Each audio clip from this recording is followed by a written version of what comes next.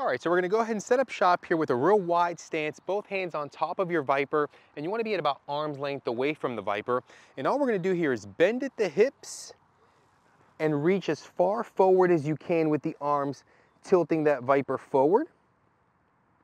Pausing for a bit to feel what you feel, and then go ahead and stand tall. Back into that hip hinge here, thinking about creating length from the tailbone all the way through the fingertips, through the crown of the head here, and then force that air out on the way back up.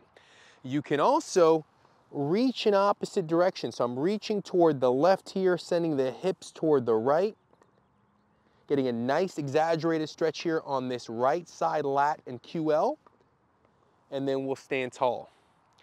And then we'll just show some love to the opposite side. Working at a slow controlled tempo here, synchronized to your breath. Keeping the spine and the head in neutral. And you can bounce around between these patterns. You can work the straight ahead variation here. And then transition into your left and right reaches.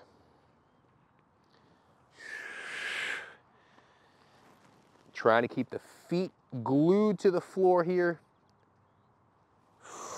to maximize, again, that stretch and that decompression benefits of these patterns. Now, 3 sets here of between 5 to 15 reps on each variation is a great place to start. You can also work these for time, 1, 2, or 3 minutes of each of these. And these are your ViPR tilt shifts.